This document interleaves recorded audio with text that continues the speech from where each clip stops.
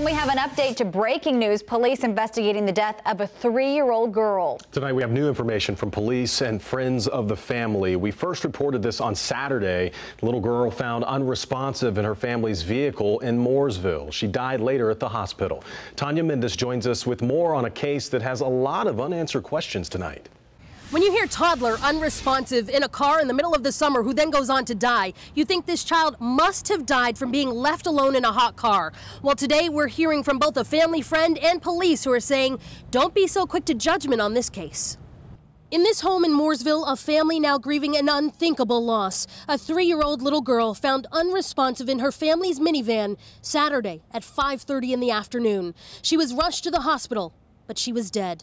The father, a CMPD officer in the Steel Creek Division, knows all too well what it's like when families suffer tragic death.